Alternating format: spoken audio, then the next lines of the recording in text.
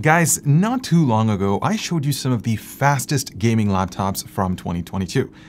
But this year, things are about to get pretty nuts.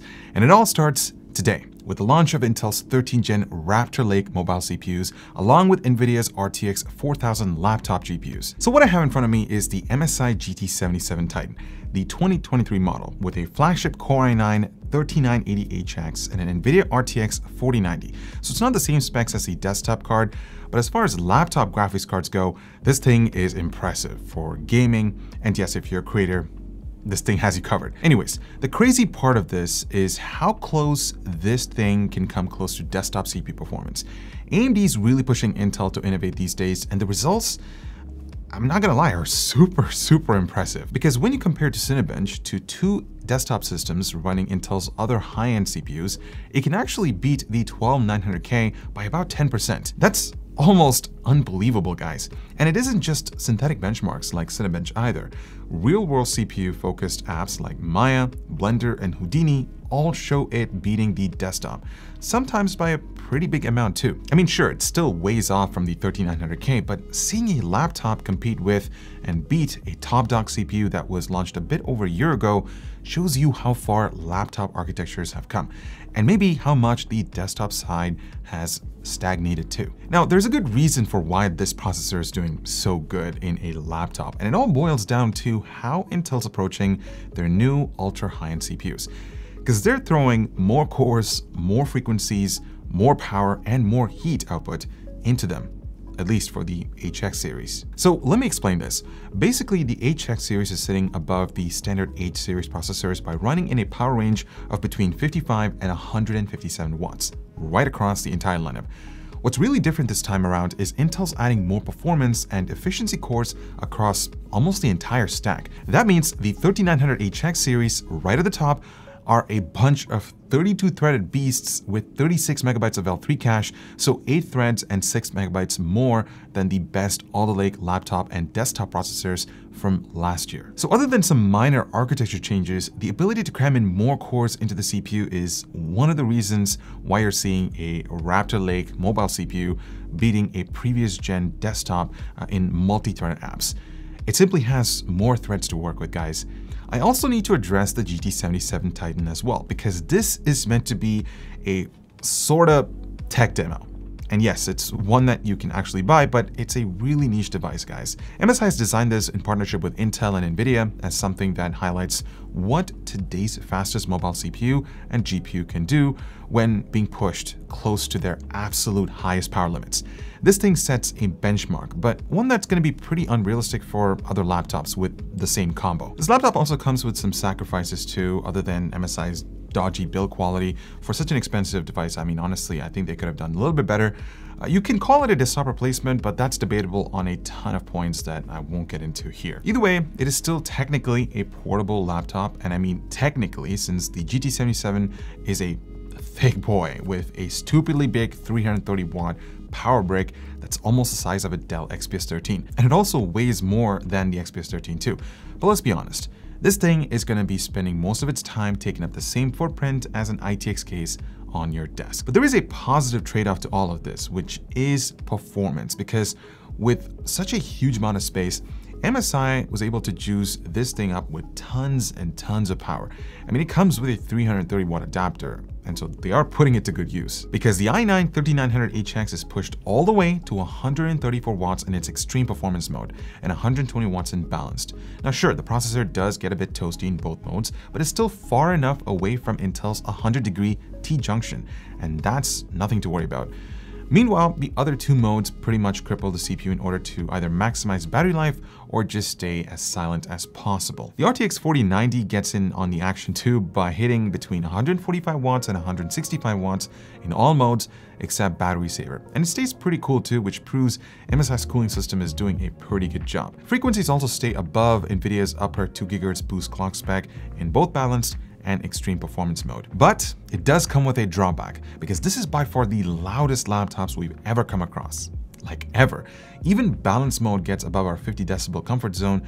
So look, it's great if you're using headphones, but otherwise just do your ears a favor and just stick to silent. The only problem there is that you're gonna smash face first into lower performance mode too. And so that's definitely something that you don't want to experience when you're paying so much money for a laptop of this caliber. The other issue actually comes from the Raptor Lake mobile CPU architecture.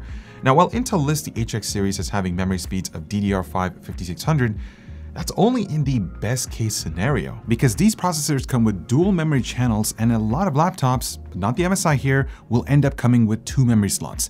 In that kind of situation, with 16 GB or 32 GB installed, the maximum speed is DDR5 5600. But jump to 64 GB with 2 32 GB modules, and it drops to DDR5 5200 since 32 GB modules are dual rank. The problem really lies in the designs with 4 memory slots like the Titan.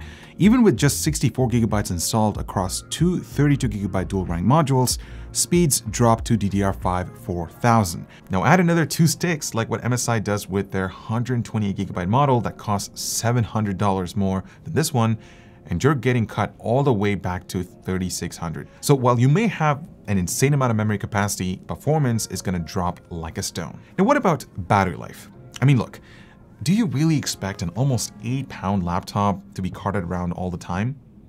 Probably not. But you can still get away with it. Sorta, since the Titan gets some of the worst numbers we've seen in a while. And as the overall load increases, it slides further and further backwards, with the only thing that really saves time away from the plug being the massive 99.9 watt-hour battery. Even that can't save it when under a heavy load though.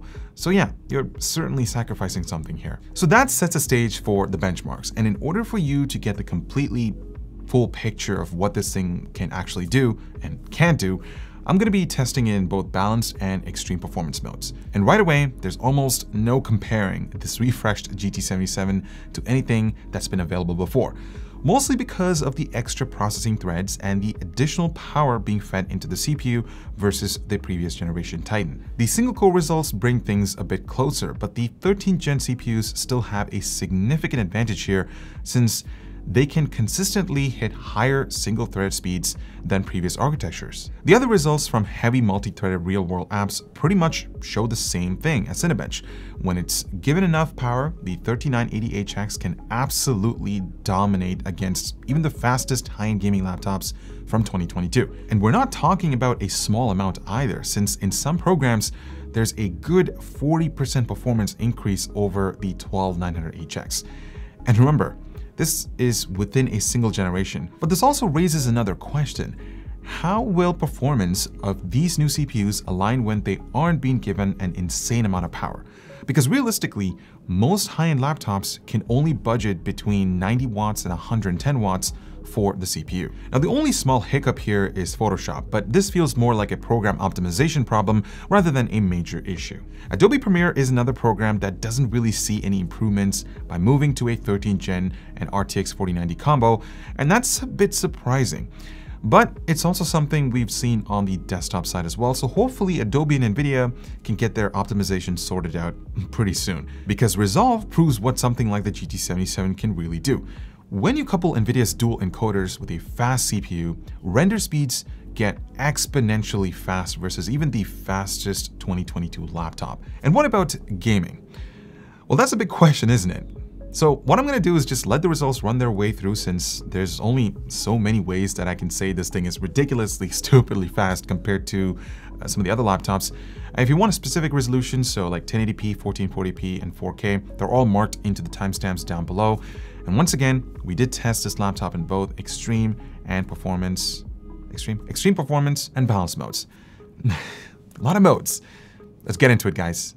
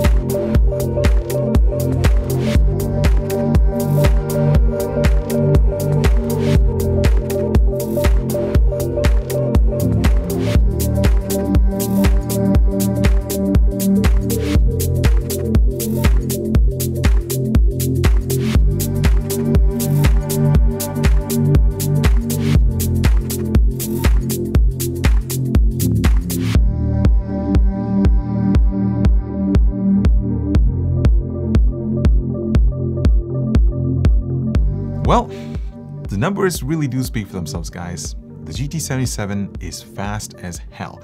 It takes gaming on a somewhat portable laptop to a whole new level. And when you combine that with real-world results, this is one of, if not the fastest laptop that you can buy right now. But there's just more to this than just a bunch of hype, because everything we've seen here is impressive, and yet you have to take it with a grain of salt, because this is one device that's been handpicked by Intel and Nvidia to showcase what's possible in an absolute best case scenario, with the CPU and GPU being fed with almost ridiculous amounts of power. In fact, it's just so much power than what most other new laptops will offer. So unlike in the desktop space, where you can pretty much guarantee a processor or graphics card will perform pretty close to benchmark results, that doesn't necessarily happen with laptops, because only a handful of devices will come anywhere close to hitting this kind of performance, and most with the exact same CPU and GPU combo will probably be a whole lot slower, since they will be power or temperature limited. Either way, it's still great to see what the fastest laptop around can actually do right now. And honestly, I can't wait to see what the rest of the year is going to be like for gaming laptops, especially with stuff coming from Razer, Asus, Acer. I think it's going to be a great year for competition. On that note, thanks so much for watching. I hope you're able to take away everything that you needed to know about Intel's new 13th gen HX series CPU, and paired with Nvidia's crazy fast 4090 laptop GPU. Are you guys seriously impressed with its performance? Chime in the comments. I'm Ibra with Hardware Canucks, and I'll talk to you guys in the next one. And don't forget to spend responsibly.